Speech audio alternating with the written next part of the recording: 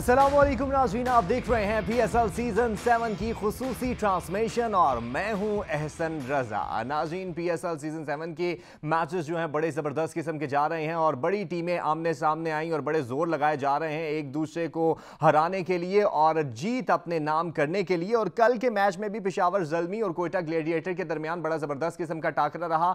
दोनों टीमें जो हैं बड़ी ही ज़बरदस्त किस्म की टीमें हैं इस सीजन में, लेकिन कोयटा ग्लेडिएटर को 24 रन से शिकस्त भी हुई और पेशावर ज़ल्मी जो है वो जीत से हमकिनार हुई। और आज का जो मैच है मुल्तान सुल्तान्स और कराची किंग्स के दरमियान होने जा रहा है। कराची जो है मुसलसल हारती जा रही है, लेकिन उम्मीद यही है कि आज के मैच में वो कुछ कर दिखाएं। तो इसके ऊपर गुफ्तगू करेंगे। अपने पैनल का आपसे तारुफ करा दूं तो Tasneem summer the cricket commentator हमारे साथ मौजूद हैं, न्यूजीलैंड से हैं, और वकार लाहौर से हमारे साथ मौजूद हैं, ग्राउंड में इस वक्त मौजूद हैं। और साथ ही बदियुज़्ज़मा साहब सीनियर स्पोर्ट जर्नलिस्ट हमें ज्वाइन करेंगे कुछ ही देर में।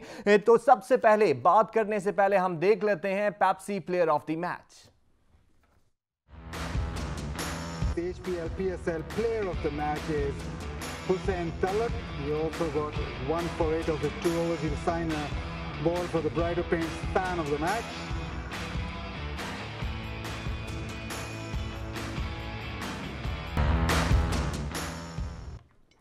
अच्छा जी, Talat Hussain player of the match करार पाए हैं। तस्नीम, पेशावर के कल के मैच से बात करेंगे। पेशावर ने जैसे टॉस जीता और फिर खुद बैटिंग का फैसला किया, लग रहा था ये फैसला जो है पिच के हिसाब से बड़ा ही नामुनासिब किस्म का है और गलत हो सकता है। और जिस तरीके से शुरू में ही आगाज में ही 2 खिलाड़ी जो हैं पवेलियन लौट गए और लग यही रहा था कि ज़ल्मी जो है स्कोर बोर्ड पे बड़ा स्कोर नहीं सजा पाएगी, लेकिन फिर भी जीती। जी बिल्कुल, आई थिंक ये दोनों की बैटिंग की स्ट्रेंथ्स तो हैं, but they're very different strengths from each other. So Zalmi obviously have those two very powerful hitters up top, but they haven't had a very good competition. I know that the last game they scored well. Hazrat Sai had a good match. However, it hasn't been quite the competition that they would have hoped for. For Zalmi, it has very much been Shoaib Malik's tournament once again. I guess it's a sentence that we're used to saying about Malik, but he's now the 3rd top scorer in the competition. And he seems to have snuck in there with very unassuming knocks, which has really been Shoaib Malik's way of getting his teams over the line throughout his career. So their style is a little bit different, and Malik has been supported. Jaise aapne bhi kaha tha, Hussein Talat se, Ben Cutting se, Shafane Rutherford not so much yesterday, but in previous matches. Whereas Quetta Gladiator's strength is mostly in power. We expect it normally from Jason Roy. That's not where we saw it yesterday. Has to be said, absolutely spectacular innings from Will Smead. A really good decision for Quetta, although it didn't pay off for them in the end, bring Smead back into the game. Let's not forget that in his first game in the PSL, he scored a whopping 97 runs. And then he followed it up again by getting, I think, 99 it was. So, young guy, 20-year-old player, exactly the kind of players that you want to see at the PSL. They're obviously there to grow and develop their game, but it definitely helps your dressing room and your players surrounding them as well. So, definitely a game. I think... जी बोलें, carry on. I think that the strengths were just mismatched from before the toss even. आप सही कह रहे थे कि वो toss की decision थोड़ी सी unexpected थी, लेकिन Wahab Riaz and Peshawar Zalmi very much know that their strengths are in bowling, and that Quetta Gladiators bowling unit is so depleted that I think that they were able to bank on their bowling pulling them through in the end, and that's what happened. अच्छा Tasneem, ban के 4 छक्के भी इसमें शामिल हैं, क्या कहेंगे उसके बारे में? Zabardast, incredible power hitter, and another player that has really developed his own skills and techniques using international T20 leagues. So it has to be said, because we always talk about Test cricket as being the pinnacle, but this format of the game has a totally different strategy, even in terms of your batting, how you open up your hips in a power hitting stance, how you utilize your shoulders, how you hold your back, how you position yourself in your crease. And Ben Cutting has, over the last few years, particularly through the PSL, developed his power hitting capacities. And the best players in the world at the moment know how to even take a Yorker, a well-placed Yorker, and hit it for 6 when possible. It's why we're seeing the lack of success of Yorkers in the T20 game that we're currently seeing. सही, ban ने बड़ा ही जबरदस्त कल खेल पेश किया है। वकार हमारे साथ मौजूद हैं। वकार, बताइएगा कल के ग्राउंड में क्या मंजर देख रहे थे, लाहौरिये कितने पुरजोश थे, क्योंकि दो मजबूत टीमें जो थी वो आमने सामने थी, और लाहौरियों ने वैसे ये भी बताइएगा किसने सबसे ज्यादा किसको सपोर्ट किया है? ऐसा आपने बिल्कुल सही कहा, कल तमाशाइयों की तादाद इतनी ज्यादा नहीं थी, लेकिन फिर भी एक अच्छा खासा क्राउड जरूर मौजूद था जो ज्यादातर कोटा ग्लैडिएटर्स को सपोर्ट कर रहे थे, लेकिन पेशावर ज़ल्मी को भी चाहने वाले काफी थे, क्योंकि कल भी एक बहुत बड़ा मैच था, दोनों को 6-6 पॉइंट थे। जो टीम मैच जीती थी तो जाहिर बात है उसके प्लेऑफ में जगह बनाने की जो राह है वो बाहर हो जाती, इसलिए वो ज्यादातर कोटा ग्लैडिएटर्स को सपोर्ट कर रहे थे। कोटा ग्लैडिएटर्स बदकिस्मती से जो शायकीन से हमारी बात हुई तो उनका ये कहना है कि वो लूज कर गई, लेकिन अभी उसके पास चांसेस हैं, मौजूद हैं। अभी 2 मैचेस कोटा ग्लैडिएटर्स ने मजीद खेलने हैं।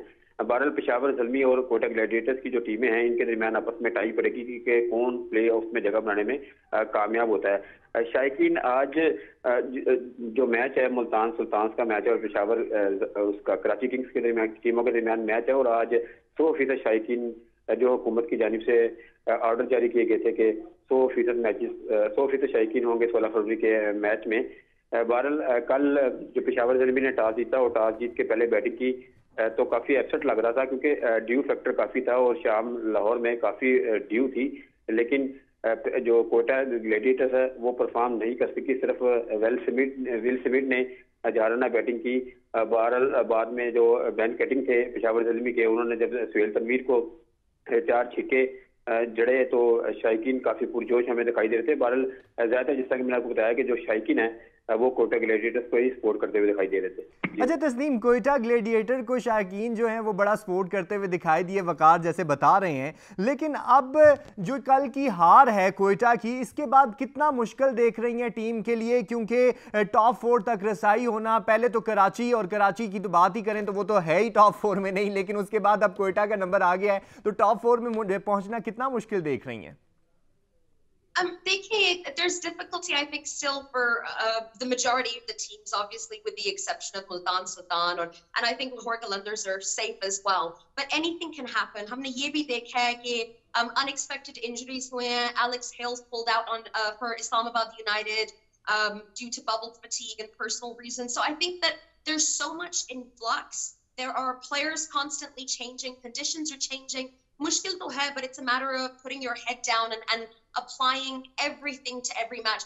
Quetta Gladiators, one thing has to be said for them. No matter how poorly they started out in this PSL, they brought themselves back from it in a spectacular way. It absolutely helped that Jason Roy was added to their ranks.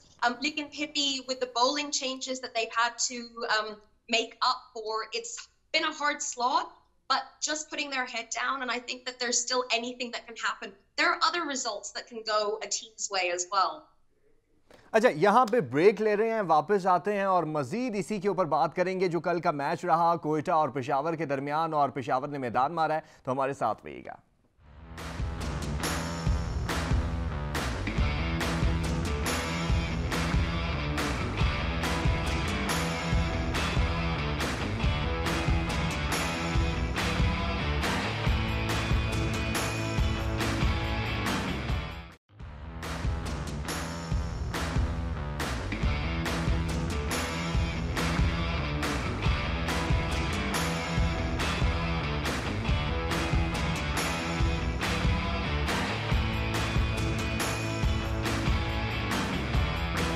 Welcome back ji. PSL season 7 और PSL season 7 की खुसूसी transmission, खेल बड़ा जम के चल रहा है और कोयटा और पेशावर की बात जारी थी ब्रेक से पहले। बदियुज़्ज़मा साहब हमें सीनियर स्पोर्ट्स जर्नलिस्ट ज्वाइन कर चुके हैं। बदी साहब, welcome to the show. Sir, आपसे ही आऊँगा कि कोयटा की परफॉर्मेंस कल के मैच के आगाज़ में बड़ी ज़बरदस्त हमें दिखाई दी और ये तासुर जा रहा था कि आज का जो मैदान है वो कोयटा मार लेगी, लेकिन जीत जो है वो पेशावर ज़ल्मी की हुई और कोयटा के खिलाड़ी विल स्मिथ के जो 99 स्कोर है वो भी कोयटा के लिए जीत ना दिला सकी कोयटा को। बिल्कुल आप सही कह रहे हैं। देखें, अब जो मैच था शुरू खास तौर पर जब शुरू में स्टार्ट लिया तो सबकी यही था कि जो कोयटा की टीम जो है वो मैदान मार लेगी, लेकिन असल में होता ये है कि जब भी आपका टीम कॉम्बिनेशन ना बन रहा हो तो बहुत सारी प्रॉब्लम होती है। जेसन रॉय जब भी उनकी टीम में 2 मैचेस में रन किए टीम चली और उनकी जो टीम है वो मैच जीत गई। तो ये एक बड़ा आगाज जो होता है, पुरउतमाद आगाज, ये आपके लिए बहुत ज्यादा जरूरी होता है। तो मेरे ख्याल में जो कोयटा की बॉलिंग है, सवाई नसीम शाह के, कोई ऐसा बॉलर नहीं था जिसने कोई ऐसी बॉलिंग की हो जिसने दूसरे जो बैटर थे उनको परेशान किया हो, जिसकी वजह से जो है इतना स्कोर हो चुका। एक मौके पर तो अगर शोएब मलिक उस वक्त आउट ना होते तो मेरे ख्याल में 200 रन क्रॉस हो जाते, लेकिन जो 27 रन का ओवर था सोहेल तनवीर का, जो बैन कटिंग ने उनको जो हिट किया, तो मेरे ख्याल में वही ओवर जो है इनका मैच विनिंग ओवर साबित हुआ पेशावर ज़ल्मी का। अगर आप देखें तो जो आखिरी ओवर था नसीम शाह ने किया, सिर्फ 2 से 3 रन उन्होंने दिए। तो मेरे ख्याल में यहाँ पर थोड़ी सी फील्डिंग कोयटा की इस तरह की नहीं हुई। फिर जब आप आम मौके पर कैच छोड़ देते हैं तो वो भी आपके लिए जरा बहुत ज्यादा मुश्किल हो जाता है। तो मेरे ख्याल में अब जो पेशावर का जो मोराल है वो काफी बुलंद हुआ है इस जीत के बाद। अब सरफराज, जब देखिए अब जब टीम चल रही हो तो मुझे समझ नहीं आता कि सरफराज अहमद जो आपके पास इतने अच्छे बैट, उमर अकमल को आप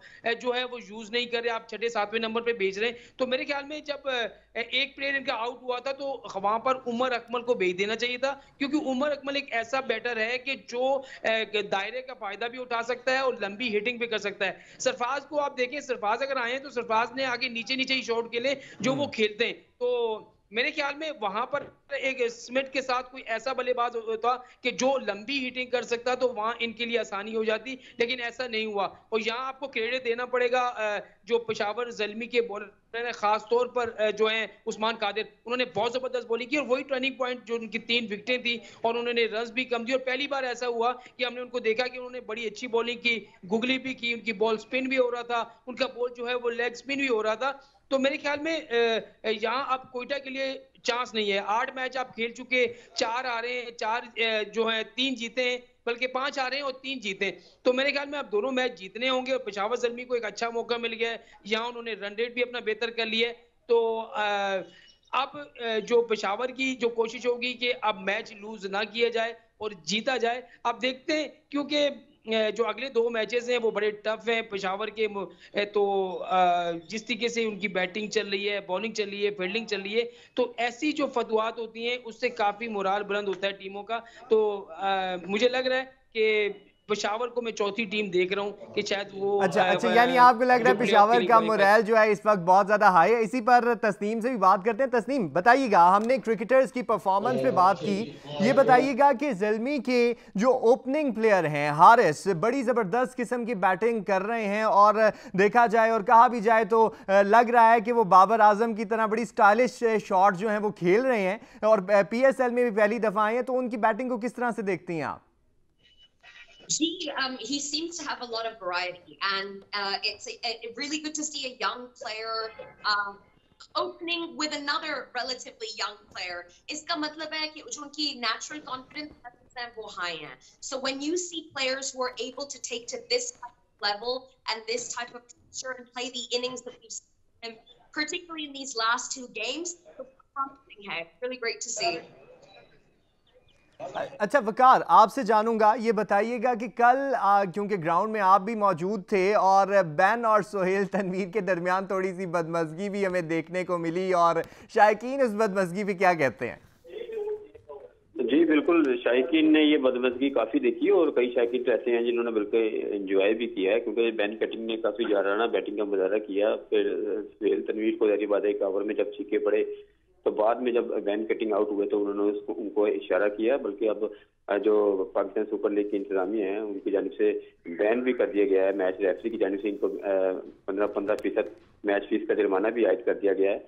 अब वो ऊपर से उस्मान कादिर की जानिब से भी हमने देखा कि उस्मान कादिर ने भी जब उमर अकमल को आउट किया तो उन्होंने अपनी एक पर्ची वगैरह लहराई है हवा में और अपने शायकीन को दिखाया है। तो वो भी जो मीडिया पे भी काफी उसकी बहस चली। ऊपर से जो किताबी स्टेडियम में मैचेस देखने वाले शायकीन थे वो भी काफी उनके इस एक्शन से लुत्फानंदोज हुए। बहरहाल कल का मैच जिस टाइम मैंने आपको बताया बहुत बड़ा मैच था और शायकीन की जो अक्सरियत थी वो कोयटा ग्लैडिएटर्स को सपोर्ट कर रही थी और विल स्मिथ की बैटिंग पर भी काफी वो दाद देते रहे और बड़ा ही खूबसूरत मैच देखने को मिला। अच्छा, शायकीन का जो है मिला जुला तासुर सामने आया, कोयटा को वो दाद देते हुए नजर आए। और ब्रेक पर जा रहे हैं, वापस आएंगे तो कराची और मुल्तान का जो आज मुकाबला होने जा रहा है इस पर बात करेंगे। हमारे साथ रहिएगा।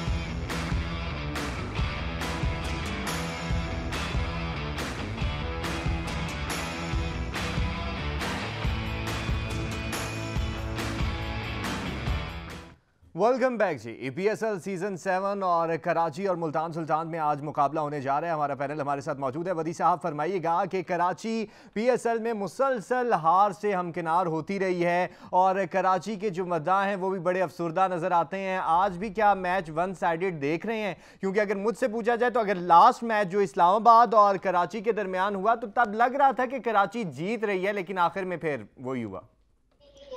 देखिए, सबसे बड़ी बात तो ये है कि आप असल में बात यह है कि अब कराची खुद तो नहीं जीत सकती क्योंकि बाहर हो चुके हैं, लेकिन दूसरों के मसले जरूर खराब कर सकती है क्योंकि एक आध या दो जीत उसकी जो है वो दूसरी टीमों के लिए जो है वो थोड़ी बहुत प्रॉब्लम जरूर पैदा कर सकती है क्योंकि अब 7 मैचेस हारने के बाद आप मुकम्मल तौर पर पाकिस्तान सुपर लीग से बाहर हो चुके हैं, आपका कोई चांस नहीं है। और बाबर आजम जो पाकिस्तान टीम से तो बड़ी अच्छी कप्तानी कर रहे होते हैं, लेकिन एक रिकॉर्ड उन्होंने आज बना दिया है पिछले मैच हारने के बाद कि मुसलसल PSL में उन्होंने 8 मैचेस में क़यादत की, 7 मैच ये हैं और एक पिछले सीजन में उन्होंने मैच की क़यादत की थी, तो 8 मैच वो मुसलसल अपनी कप्तानी में हार चुके हैं। तो ये एक बड़ी इंटरेस्टिंग खबर है कि एक ऐसा कामयाब जो कप्तान जो अब टीम के लिए कामयाब है, कौमी टीम के लिए, लेकिन PSL में मुसलसल नाकाम नजर आता है। और खास तौर पर आप देखिए जो कराची की टीम है उसने सिर्फ 2 से 3 खिलाड़ियों पर जो है वो रिलाई किया, खास बाबर आजम हो गए या मोहम्मद आमिर हो गए, तो इन दो प्लेयर आमिर शुरू में इनफिट हो गए, बाबर आजम का बल्ला वैसे नहीं चल रहा, शजील खान वही अपने 35-40 रन करने के बाद आउट हो जाते हैं या कभी बिल्कुल ही जो है वो अंडर 10 हो जाते हैं। तो मेरे ख्याल में ना ही उनकी ओपनिंग ऐसी थी, ना ही उनका मिडल ऑर्डर ऐसा था और बॉलिंग भी उनकी ताई कमजोर थी जिसकी वजह से मैनेजमेंट और कप्तानी के मैनेजमेंट और कप्तानी के मसाइल दिखने को मिल रहे हैं। तस्नीम हमारे साथ मौजूद है, तस्नीम से जानूंगा। तस्नीम, आज आपसे तो सारे क्रिकेटर्स की परफॉर्मेंस पे ही बात होती रही, ये बताइएगा शाहनवाज धानी जिस तरह का खेल पेश कर रहे हैं तो क्या उन्हें आप देख रही हैं कि वर्ल्ड कप में वो हमें नजर आते हैं? और साथ हसन अली की परफॉर्मेंस को भी जरा कंपेयर कीजिएगा।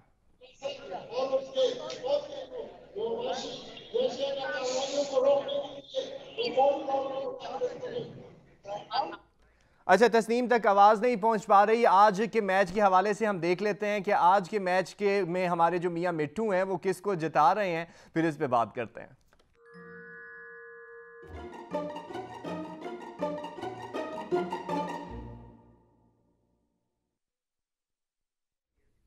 लो जी, मियां मिठू ने तो मुल्तान सुल्तान को आज जिता दिया है। बदियुज़्ज़मान साहब बताइएगा, मुल्तान सुल्तान की टीम आपको आज जीती हुई नजर आ रही है? क्योंकि रिजवान ने जो कप्तानी के जौहर दिखाए हैं वो बड़े जबरदस्त हैं।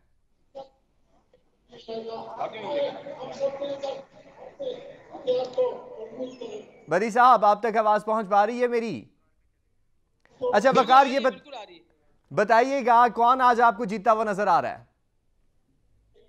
देखिए, जहां तक जीत की बात करते हैं तो मुल्तान की टीम जो है जीतती भी आ रही है और मुझे वही लग रहा है कि वही जीतेगी, लेकिन कराची की टीम जो है अब जाते जाते मैंने आपको बोला ना कोई अपसेट कर सकती है या क्योंकि मुल्तान को तो फर्क नहीं पड़ता, वो पहले ही प्लेऑफ के लिए क्वालिफाई कर चुके हैं, तो आज वो खुलकर खेलेंगे, उन पर प्रेशर कोई नहीं होगा, जीते तो भी बाहर है, हारे तो भी बाहर। अच्छा, यानी तो आपको आज मुल्तान जीतती हुई नजर आ रही है। और आज बदियुज़्ज़मान साहब हमारे साथ रहे, तस्नीम समर साहब हमारे साथ रहीं और वकार हुसैन हमारे साथ रहे। आप तीनों का बहुत ज्यादा शुक्रिया। और कराची वालों, आज जीत ही के दिखा दो क्योंकि शायकीन जो है तुम्हारी जीत के इंतजार में बैठे हुए हैं, लेकिन जो भी जीतेगा जीत पाकिस्तान की होगी। पाकिस्तान जिंदाबाद। अल्लाह हाफ़िज़।